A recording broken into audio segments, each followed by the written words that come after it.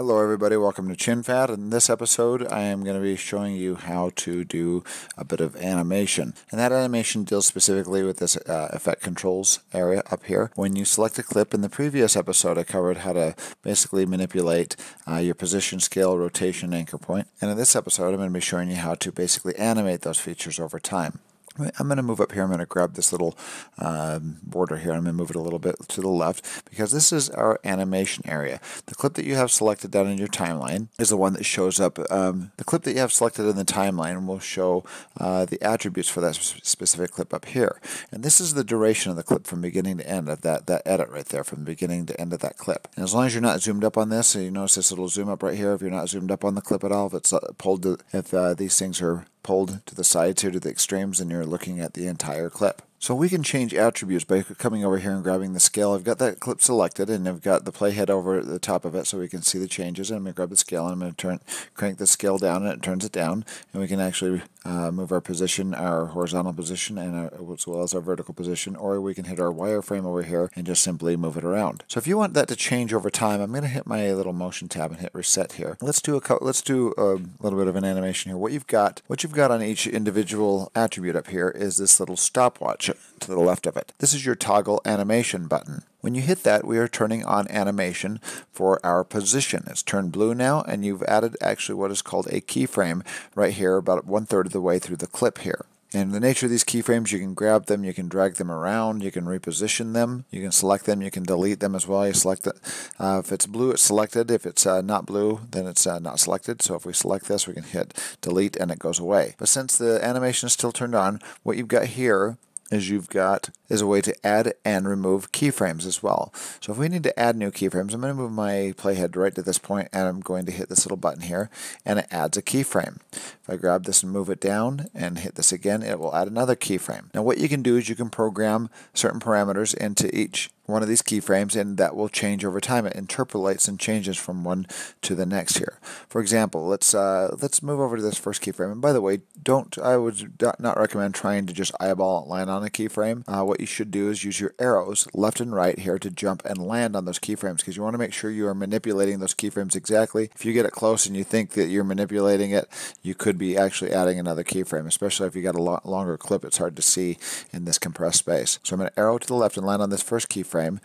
And I'm just going to grab my scale here. I'm not animating my scale, but I'm going to just make my scale a bit smaller here so we can kind of see an animation taking place. And on this keyframe right here, I'm going to grab my position and say, for that keyframe, I want my clip to be right here on that part of the screen. I'm going to arrow over to the next one, and this one already had a position added to it here, but I'm going to grab this and drag it more. I'm going to grab my horizontal position and drag it more to the right. Now within this much time here, it's going to move from here to there on screen. So let's get our mouse back here, get our playhead back here, and I'm going to press play.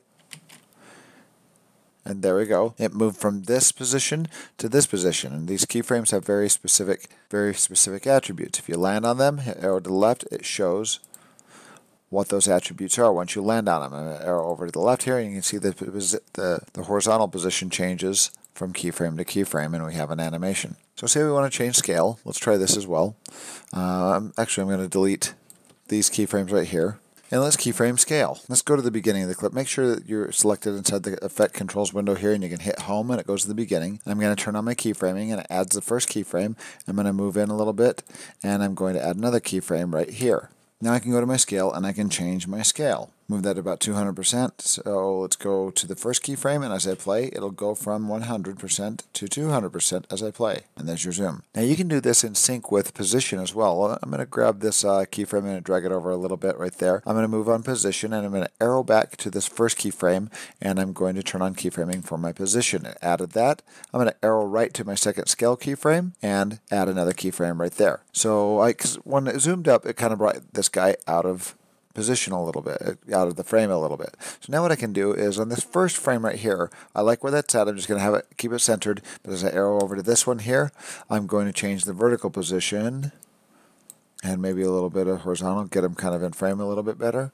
And now as it plays from here to here, it's going to zoom, and it will change position and keep him in frame.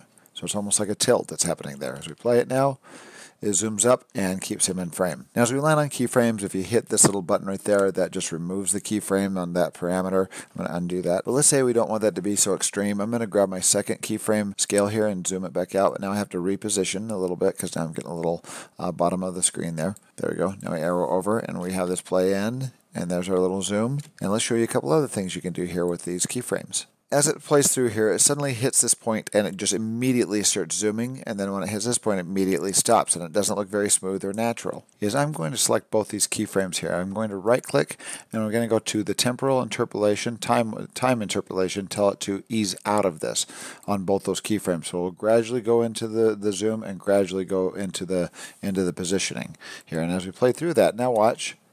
It starts out and it seems a little bit more smooth. It seems a little bit more natural. I'm going to do the same to these here, and I'm going to right click, and instead of easing out, I'm going to tell them to ease into this, because here it's like easing out of these keyframes and easing into these ones, and so it's a gradual slowdown. Here it goes. It's more of a soft stop there as it zooms in. And any of these items in here can be keyframed in that regard. Let's do rotation here really quick, bring it to an end right there, and I'm going to grab my rotation here at the end, and it's going to rotate 360 2 times. So it's going to rotate 2 times there. So now watch this, from this keyframe to this keyframe, it'll rotate twice. It looks kind of dumb, but that's just basically how you keyframe it. If you're doing some slower effects, your rotation might work. But I'm going to grab these, and if you move them to the extreme, it will make them happen over a longer amount of time. Therefore, the rotation is going to be slower. Now notice it's slower as they're further apart. If you bring them close together, it's going to happen really super fast.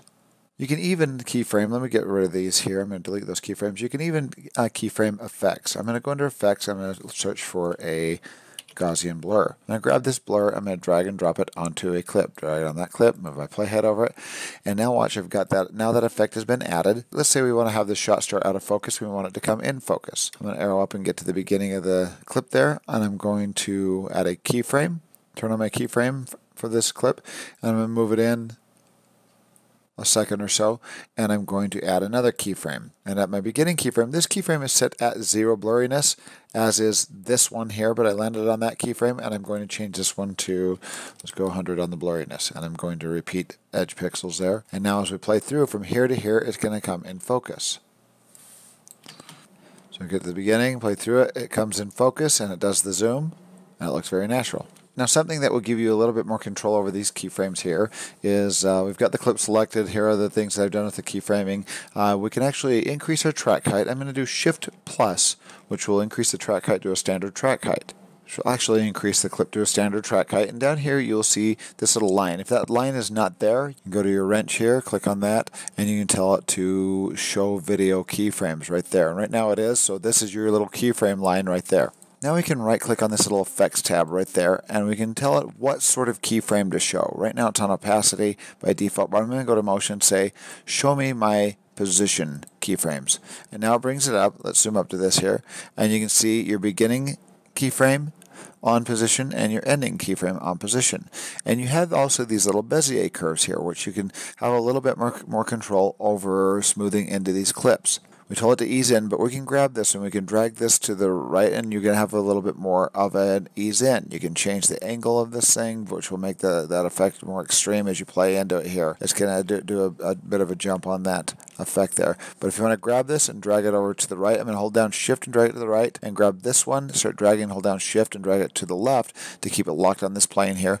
Then you're going to have a more gradual position move in there, and it doesn't work out with the timing of the scale there, but that's basically how that works. Let's do a different move here really quick. Let's grab this clip, and I'm going to change its position on screen. We're going to do this. We're going to scale this down a bit, and I'm going to move this right up there. We're going to start there.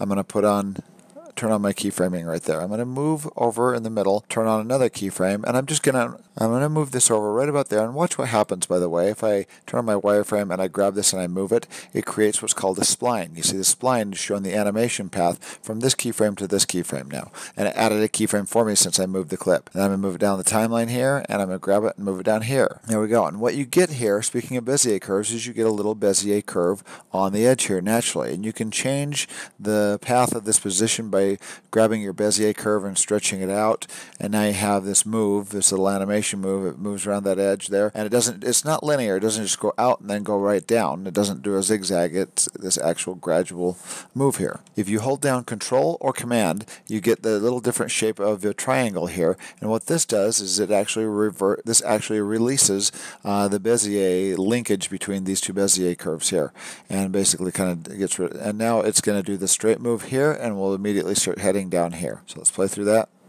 And then you can see the difference there as it moves down. I still have a Bezier curve here, or we can make that a little bit more linear just by moving that over. And now it's just going to do a kind of quick zigzag. And that now it does more of a linear move instead of a move on a curve. So those are the basics of how animation works inside of Premiere Pro. The animation does do quite a bit, but in this episode we're just kind of covering the basics of it. Next episode I'll be showing a little bit of this off by showing you how the Ken Burns effect works.